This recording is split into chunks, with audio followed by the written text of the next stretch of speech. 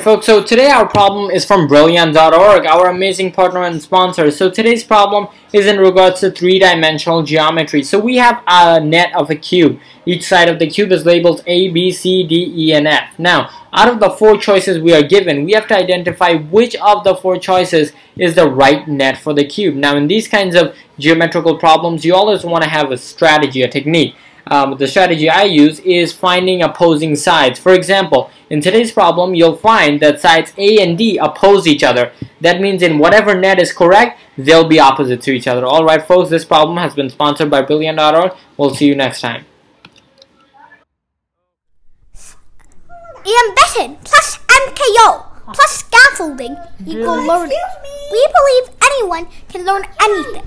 That's why our motto is memorization is a crime. And that's why we partnered with Brilliant.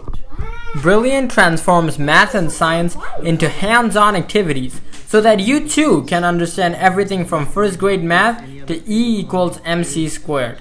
Barry Science Lab and Brilliant is your MKO and will give you the scaffolding to expand your ZPD until you become the next Sir Isaac Newton or Albert Einstein.